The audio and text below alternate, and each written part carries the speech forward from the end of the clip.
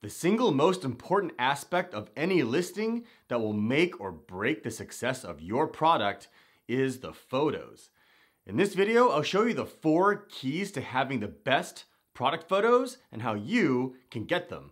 But first, my name is Crescent, and on my channel I share tips and strategy videos, just like this one, and how you can create a successful Amazon FBA private label business. So if you enjoy videos like this, consider subscribing. All right, let's get started.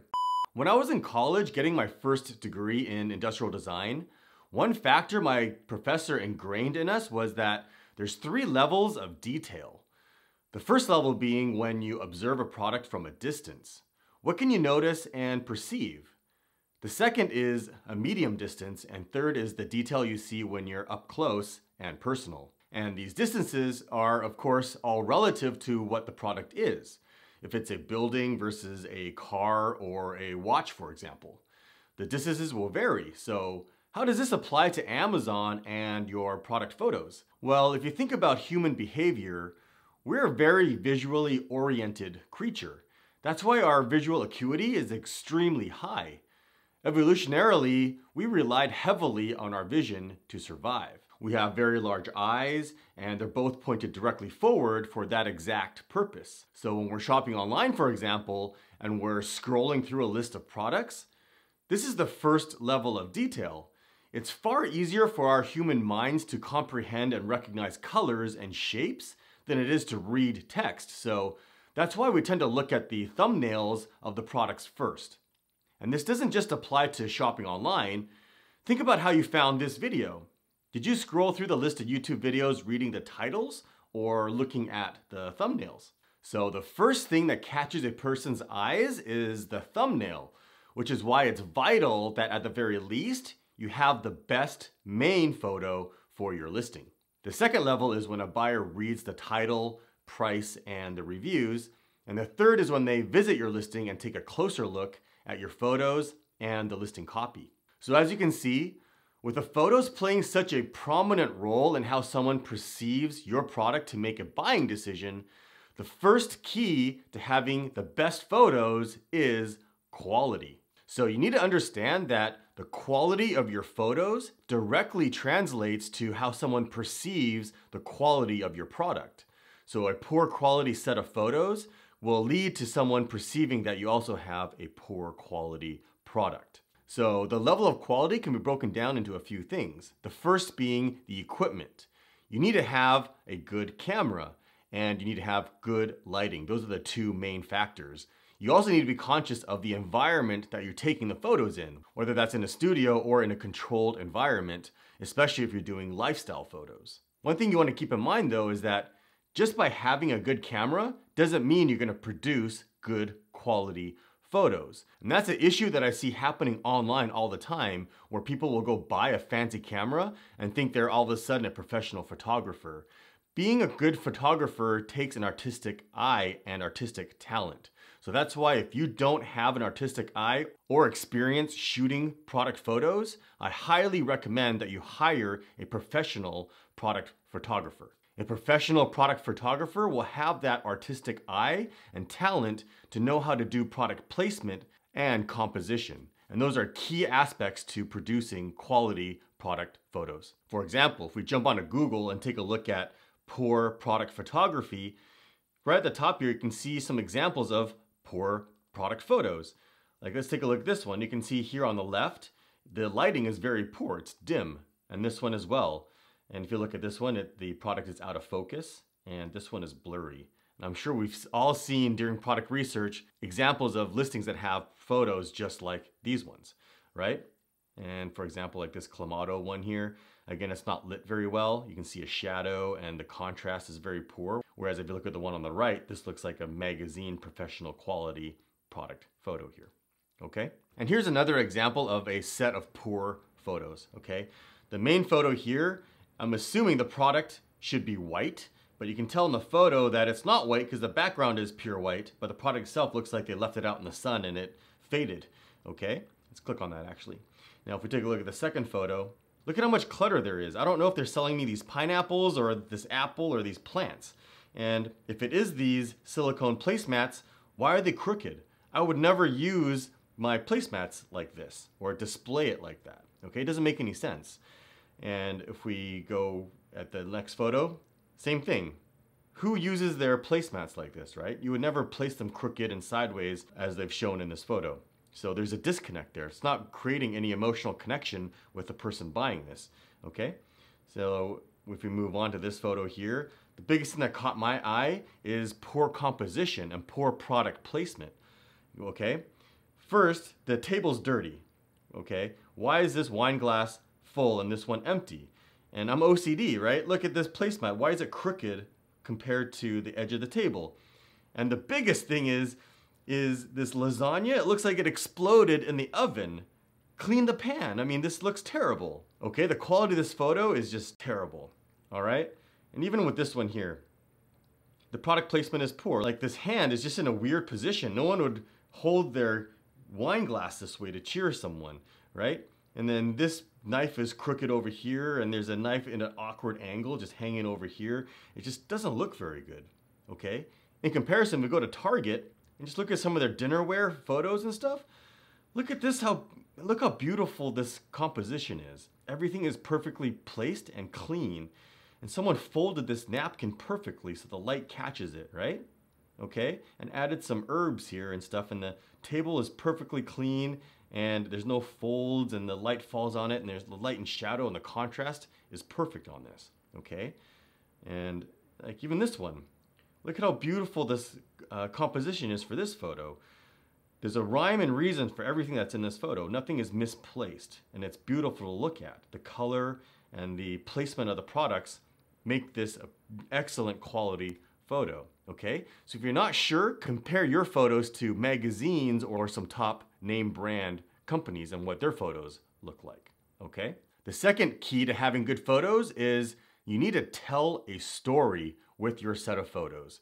The key is creating an emotional connection with the buyer, because you got to remember, when someone's looking to purchase a product, they're trying to solve a problem. They need to be able to envision themselves using your product to solve that problem. One thing that I learned early in marketing is that people take action really fundamentally based on two factors, either to reduce pain or increase pleasure.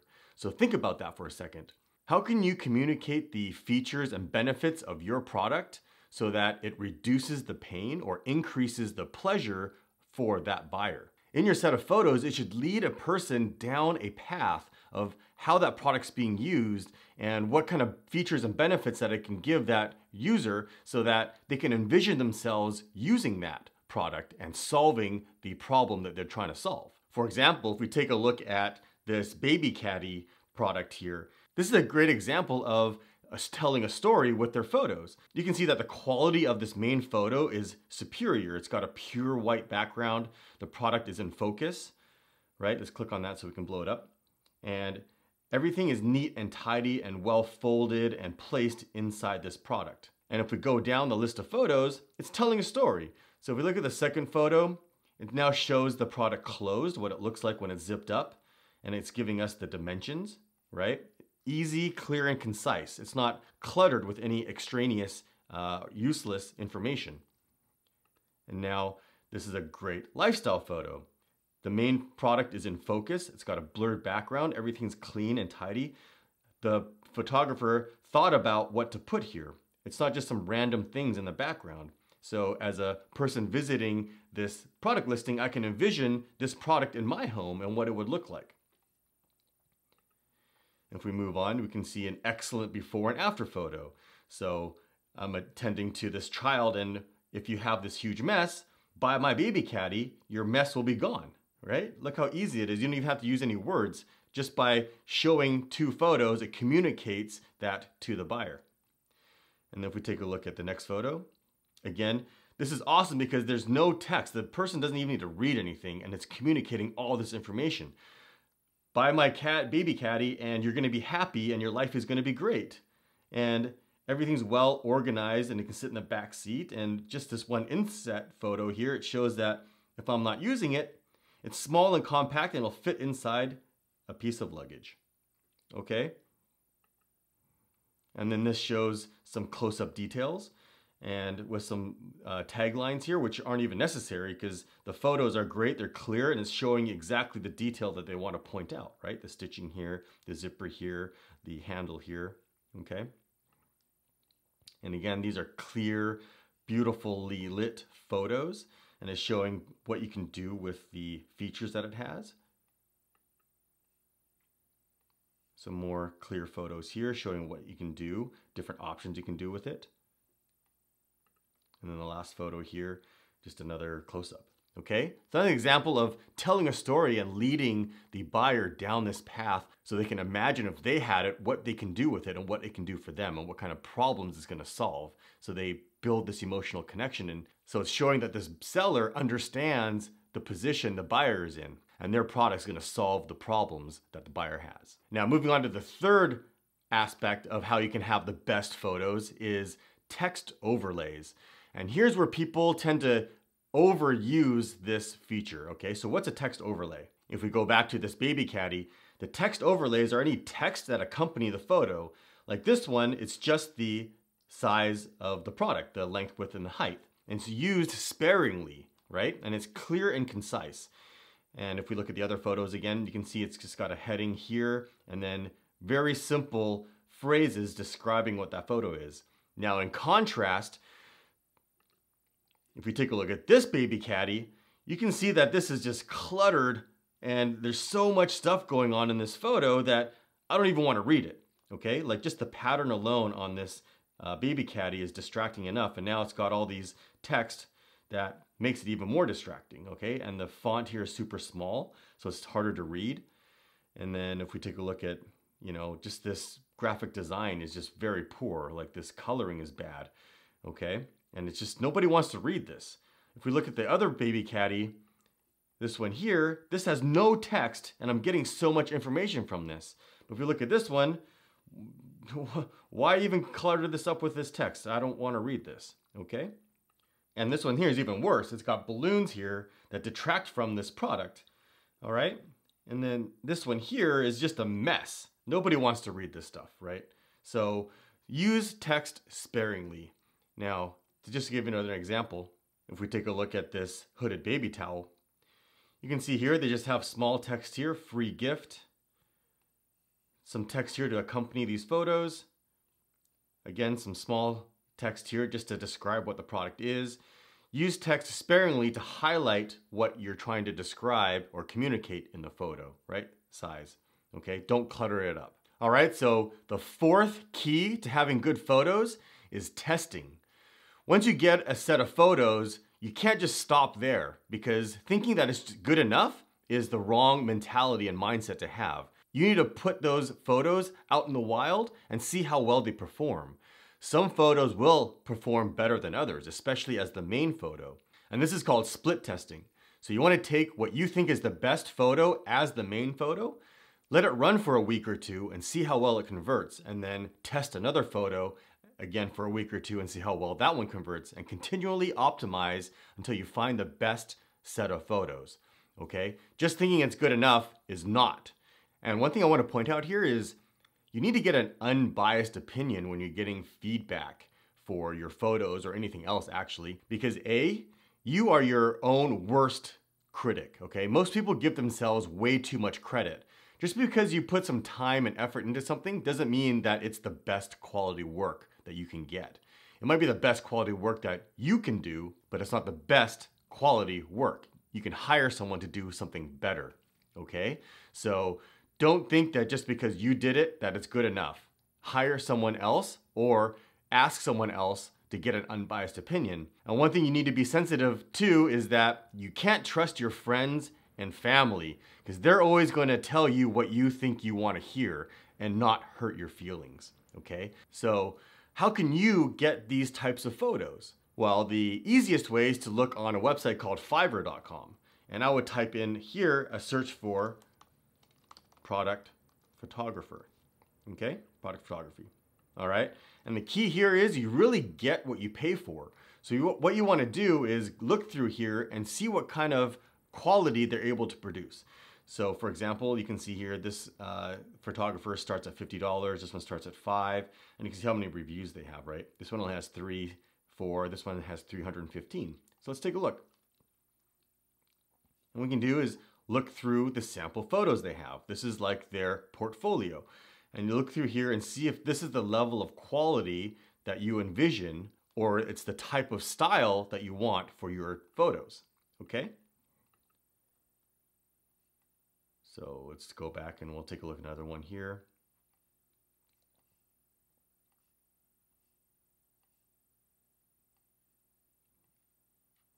See, like this one's $175. Let's see why they're so expensive, right? Let's click on them and let's see what they have to offer.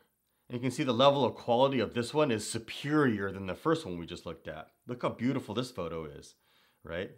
And the quality of that photo. These photos just look so much better, but you can see this is $175 versus that last one is $5, right? Okay, so you can see the difference in the quality there. Okay, now as far as copy or the overlay text for a photo, this is where you should get someone that's experienced in doing that as well. For example, a professional graphic designer. So what I would search for here is a product sell sheet and click on search. And here's where people do professional graphic design to add that copy for products. So again, go through here and kind of find someone that has that style that you're after for your photos. So for example, if we take a look at this freelancer here, they charge $10 for one page, and you can see the level of quality they have. So this one's a cream or lotion or something, and they've taken the photos and laid them out here on the page with beautiful copy here and some descriptions of what the features and benefits are, right? And you can see how well they've laid out this page here with some leaves in the background and the layout and the composition for the products, right? And you can see here they've done little thumbnails with the titles and descriptions for those close-up photos. Okay, so again, look through their portfolios and find someone that has the style and the level of quality that you're after.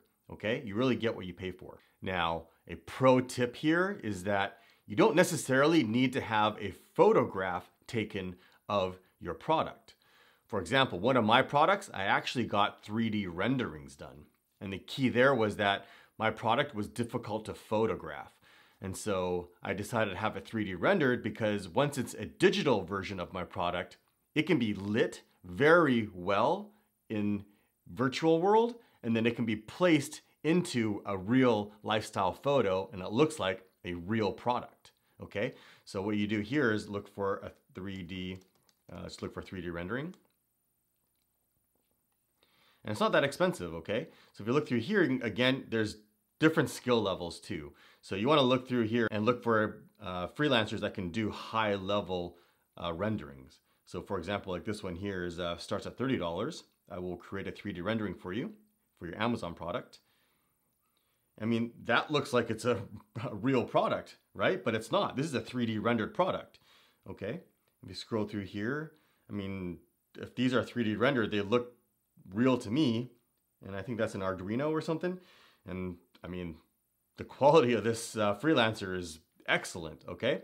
So the thing is they can take this 3D rendering and then you can put it into any background that you like, right? So for example, this looks like it's on a concrete table and you can put it into any other background and you can orient your 3D model to fit that lifestyle photo. And it ends up actually being cheaper because hiring a photographer to set up a lifestyle set or hire models gets expensive, okay? Whereas once you have that 3D model made, you can take stock photos and insert your digital product into that stock photo. Okay, so that's a pro tip for you. Let me know in the comments if you have any questions, and if you'd like to learn more about how to optimize your listing, check out these videos here. All right, thanks for watching. If you found value in this video, you know what to do. Hit that like button, leave a comment, and subscribe. And make sure you click that bell icon to turn on notifications so you never miss a video. There's also a link in the description to our community forums, which you should totally join. And as always, thanks for watching.